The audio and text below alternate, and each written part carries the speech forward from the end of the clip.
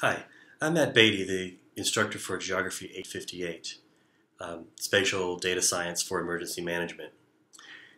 Thanks for taking the time to have a look at this course, this syllabus, and I want to just tell you a little bit about the course and hopefully address some questions that you may have in looking over the material below. The earlier version of this course focused primarily on geographic information systems and the ways that GIS can be implemented in an emergency management context. So the focus is really more on design and particular systems for GIS and emergency management. The course has been redeveloped now, so it's quite different in its focus. So now the emphasis is on spatial data science and the technologies that are emerging to change practice in emergency management to incorporate a whole range of sort of new techniques and data sets. So it's really focusing on how the area is being transformed. So if you have an interest in emergency management, I think this will be of interest.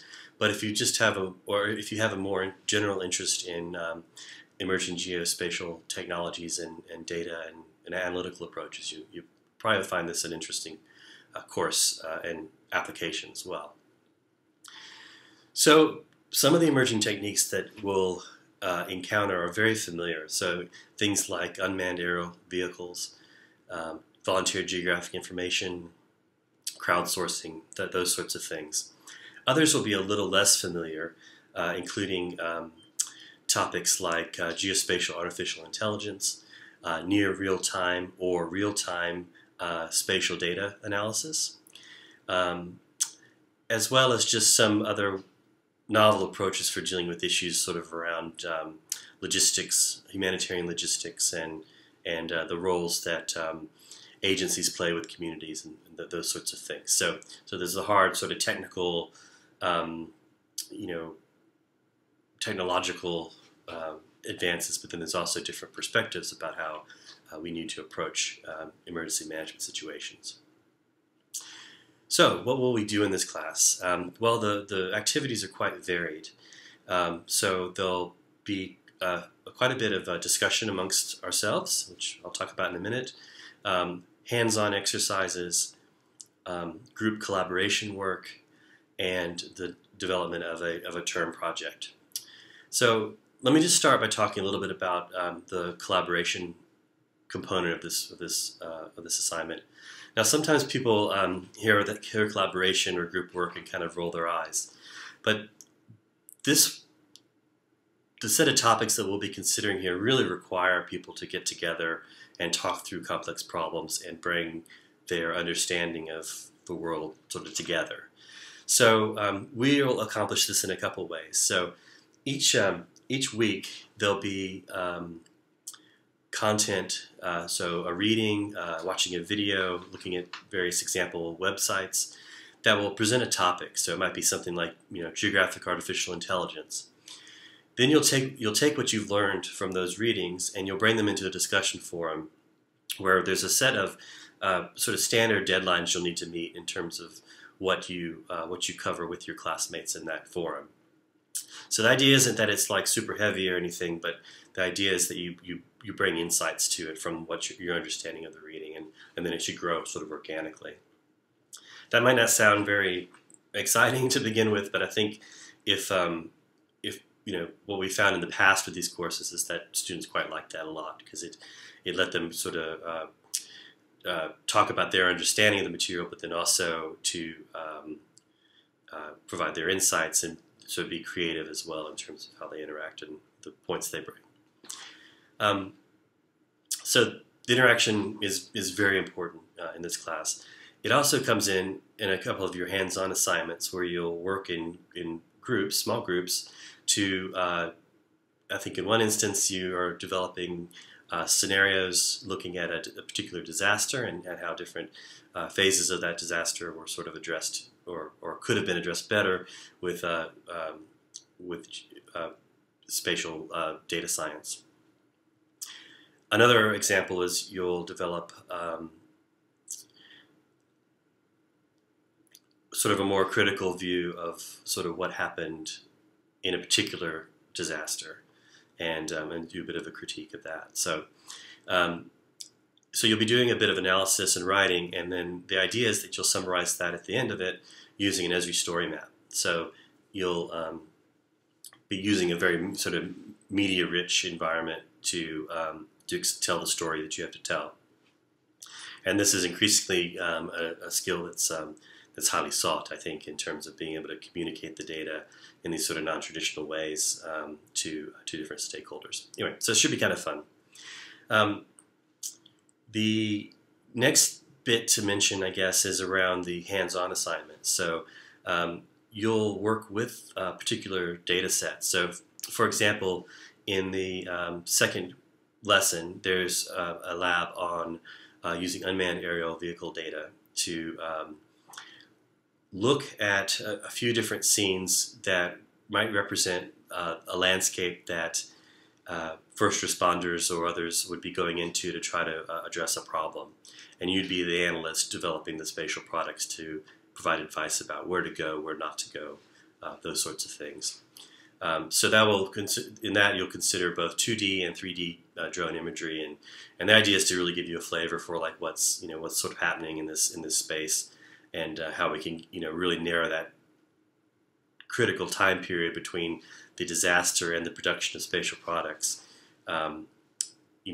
Reduce that as much as possible so that the response can be more effective.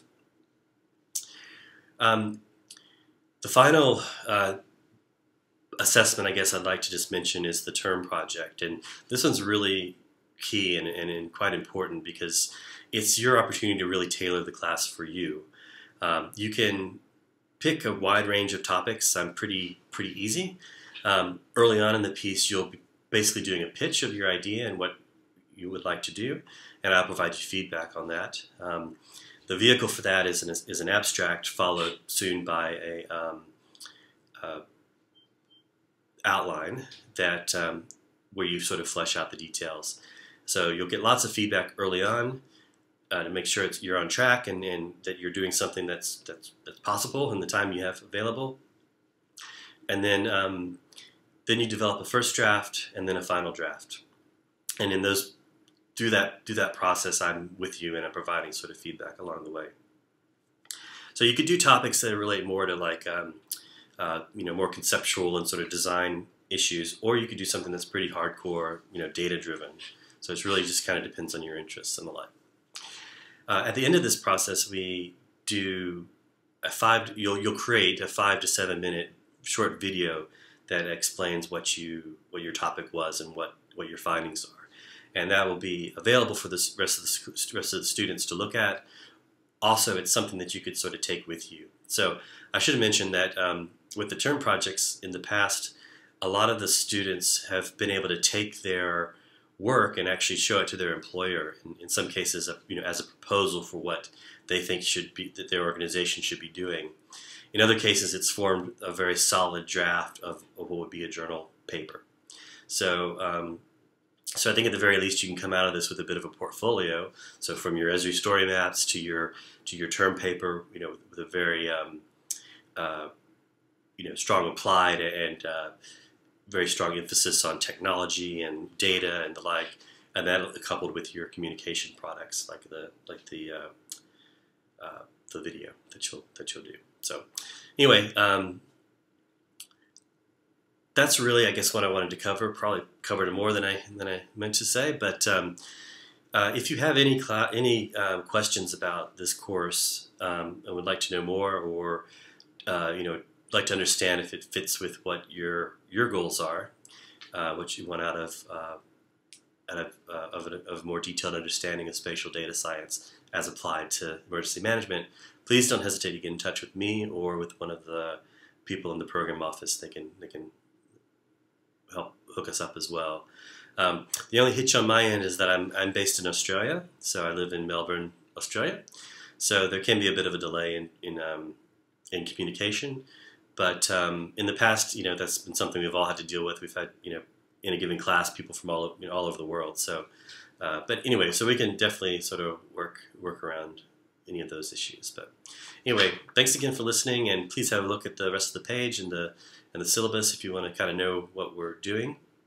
Right now, we only have lesson 1 open, and the reason we do that is that this is a paced course because of all the interactions and the requirements of the data assignments. We're really trying to limit you to like not working more than a couple weeks ahead. And I know that doesn't always fit well with people's schedules and the like, but well, in a sense that's how this course sort of has to work. So if that's an issue, we can talk about it, because I mean, we have examples where other students have been able to sort of manage this as well. So great. Well, thanks again, and I'll talk to you soon, hopefully.